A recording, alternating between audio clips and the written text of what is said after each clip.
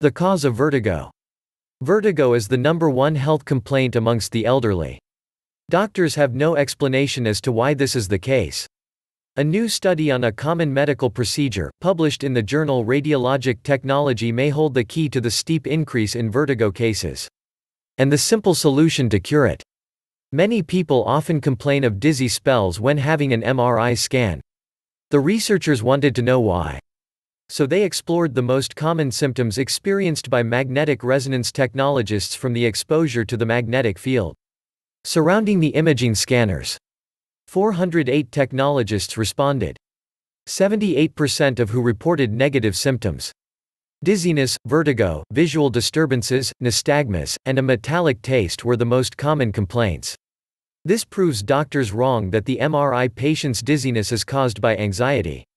In another study, researchers placed 10 volunteers with healthy labyrinths, inner tube of the ear that controls balance, and 2 with no labyrinthine function into an MRI scanner.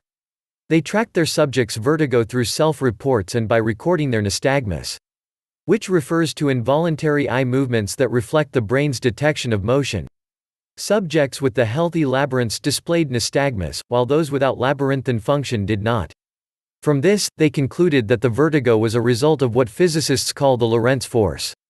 There are electrically charged particles in your inner ear's fluid whose current is affected by the MRI scanner's magnetic field. This then upsets the balance. And this could explain the steep increase in vertigo and dizziness in the last few years.